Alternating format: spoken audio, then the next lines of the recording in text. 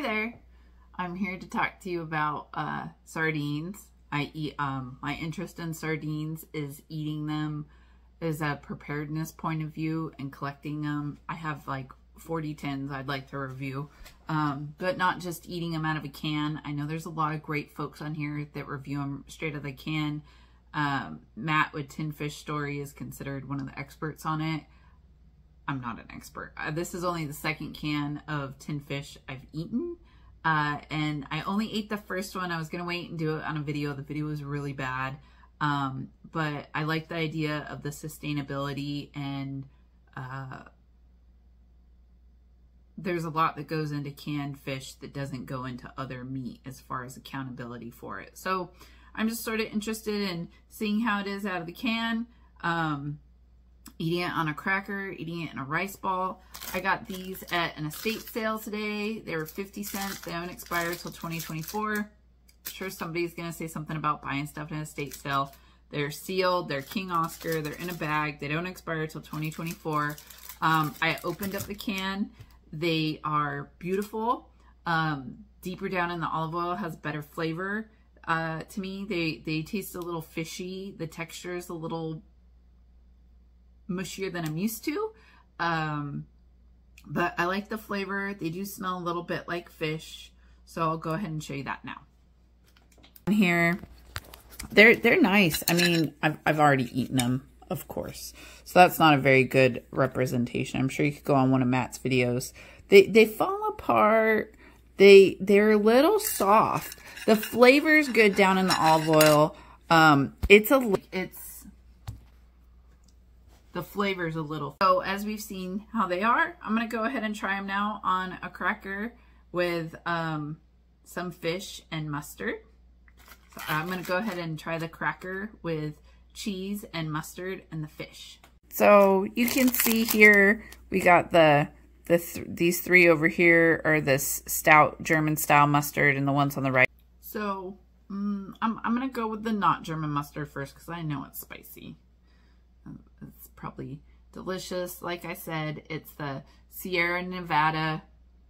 Well, the first one I'm using is the Golden's mustard spicy brown. Yeah, I know you can buy it at every grocery store probably. Cheers.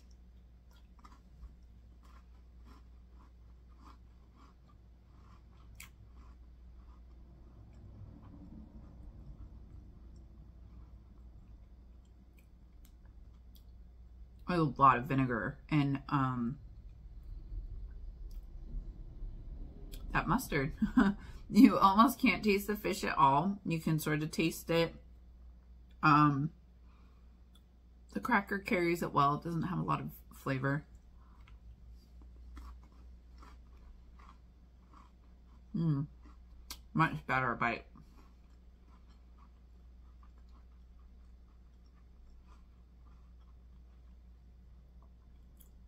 That bite was much better.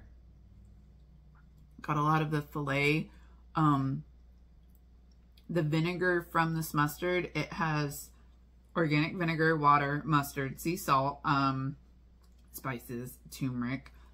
Just, it's a level up from like a yellow mustard, just spiciness. But it goes pretty well with that. Like, maybe we'll put some hot sauce on that, but let's go ahead and try the German style one.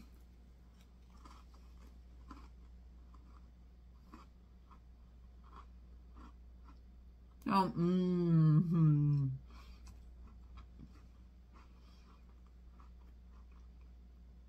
I like this one much better. If I'm German. I like this. I don't know if it's the beer or the cane sugar. You just get that very traditional style German mustard, and it sort of elevates the cracker and the fish. There's some sort of spice and German style mustard. Now I'm sure I don't have one right now. Hot and spicy Chinese mustard would be really good because it would give you that mustardy taste and that spiciness of like hot sauce. But I like these a lot better with a cracker than the plain. So I've gone ahead and prepared some rice balls, and I've sort of done it 3 ways. I took some rice and did some sushi vinegar with rice vinegar, sugar, ginger juice, no chunks of ginger, it was just really quick, with some old rice, and I put a piece of the sardine inside of each one and did it into a ball. So this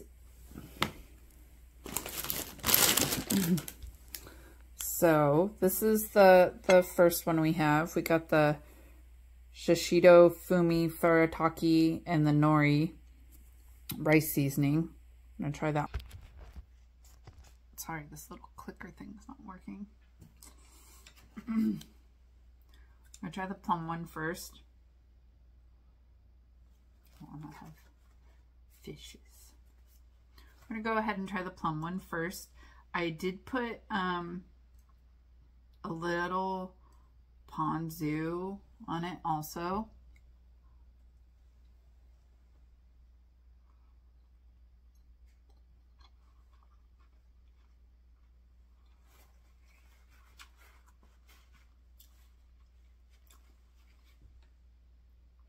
The plum and the ponzu are a little too sweet together. That is maybe not the best combination with the fish. We'll try the more traditional one with seaweed.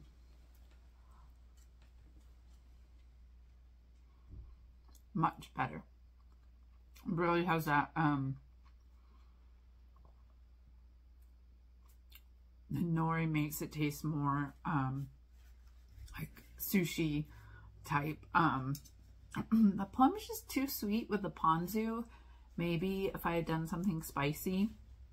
This is to give you a good representation. Like, not everybody is going to have the time to make little fish balls, but we are over a bowl of rice. I mean, if you already know how you like to eat it, this is a good way to try it. But nothing special is sticking out. I mean, it's a good flavor, but because the texture is a little soft, it's like, you know, it's good. It's a reliable thing. You can get it anywhere. It's 50 cents for my can. I'm going to move on and show you the next one. So the second one that we have here is, they're both rice balls. This one's the next one we have here, this one is a plain rice. We have a piece of butter, some spicy miso, and a piece of fish. This one, the fish is in the rice, and it's butter and miso. It might be considered a little redundant, but I really think how you layer food, it tastes different. I really enjoy butter a lot. This is Land O'Lakes salted butter, if it matters to you.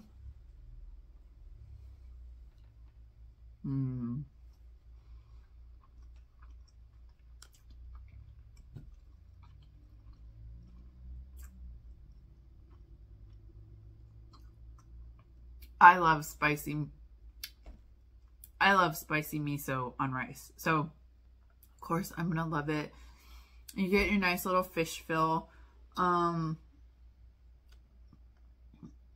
one's winning so far. Let's try the one with the little fillet on the top. Let's see how.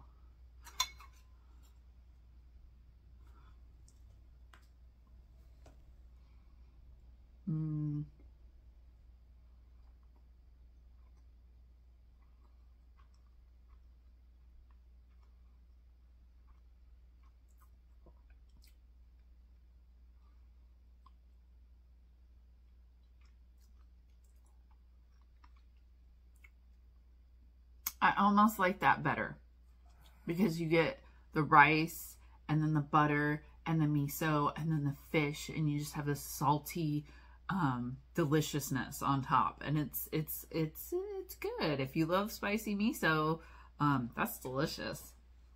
So let's go ahead. As you all may know or may not know, there has been a worldwide shortage of sriracha and sambal because companies had issues with growing the chilies. And so I have just recently been finding sambal in my area. I don't have any sriracha. I would love to try this on, I would love to try this with a sriracha mayo, but for ration. So what we got here is we have a, here we have a rice ball with a sardine in it and some sambal. So what we have here is sambal on a rice ball with the sardine in it. This is the same thing. I put a little too much rice in the device, but I put some ponzu on it. And then this is rice with butter and a piece of the fish and a little bit of the sambal. I wish I had hot sauce. I don't have hot sauce. I really think sambal is you should add it with other stuff, but we're gonna go ahead and try it because, you know, why not? Cheers. It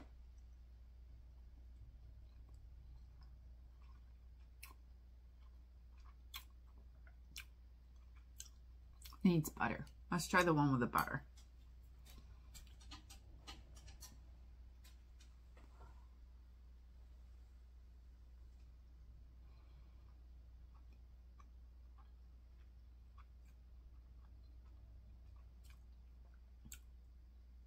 It's good. It's spicy. I mean, you get that like hot saucy, like delicious, but I'm still going with the spicy miso. Spicy miso is my favorite, but I'm not gonna dish on the fish. So let's try the last one. Cheers.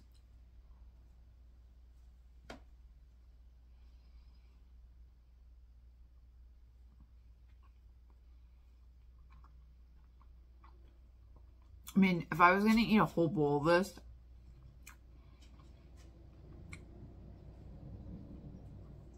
I'd either eat a whole packet of crackers with the cheese and the German mustard, or I would cook some rice. I put some ponzu on it. I would poach or do some eggs, put the fish in, and then put the spicy miso on top. And I really think it's a round out of spicy. You get the sweetness. I mean, sambal's great, but it overpowers the fish, the rice, everything else. If you didn't like fish, definitely put the sambal on it because it's going to cover up any fish flavor that you have. So let's review it up. At the end of the day, we got this Tiny Tots at an estate sale for 50 cents, which is a great deal. It's a pretty good fish.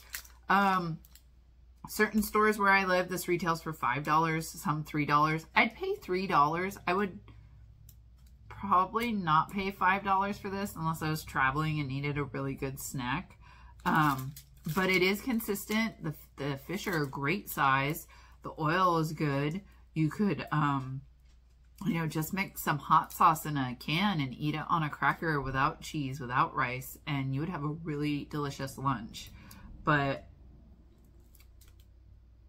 you could just put some ball in it, mix it up with the olive oil, and put it on crackers, and you could have a great lunch, or even a baguette, or if you're somewhere like a roll, a toasted roll would be okay. And it would be, if you like spicy with the sambal, it would be great.